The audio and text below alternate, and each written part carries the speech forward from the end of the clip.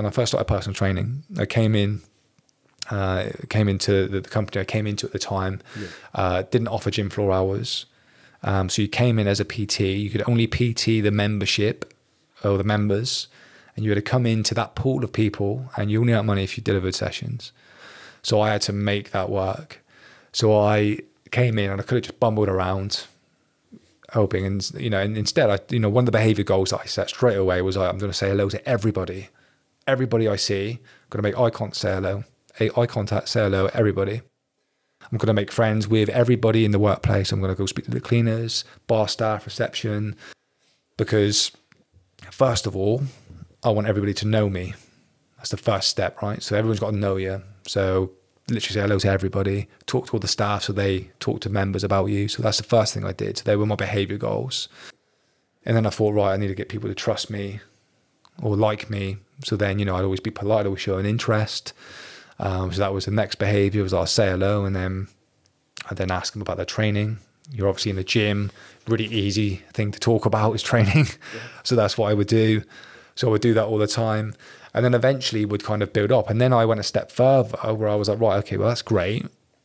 But now I need to start setting some outcome goals on the back of those behaviors. So therefore, what I need to do is start booking tasters. Because when you book tasters, you can then get sign-ups. So I would go, right, well, how many clients do I want? So say 5. After a while, I learned that to get a sign-up, I had to do 2 tasters. Yeah. So therefore, I was like, right, well, I need 10 tasters. And then after a while, I was able to backwards engineer that and go, right, how many conversations do I need to have to get a taster? I don't know, let's just say 2 again. Yeah. So now I need to have 20 conversations to get 10 tasters to get 5 clients. So then what I would do is every single hour in the gym, I would break that down across a day. So per day, I want to book 5 tasters per day. So then I go, right, so I need this many conversations. I'm in here for this many hours. Each hour I'm going to break that down. I wouldn't leave the gym floor until I had those conversations. And that was how I structured it. And I was quite successful as a result.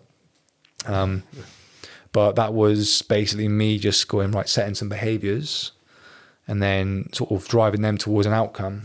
And that applies to everything. Yeah, goals are huge, mate. Goals are if you're watching this now and you don't have a goal, just go and fucking write one.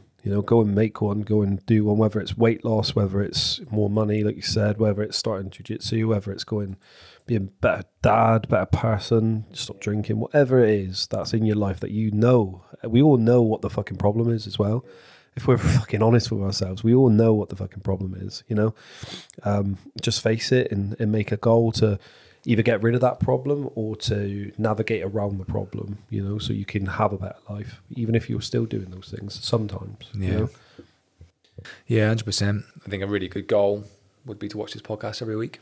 That's it. Once a week, watch podcast. Monday night at 7.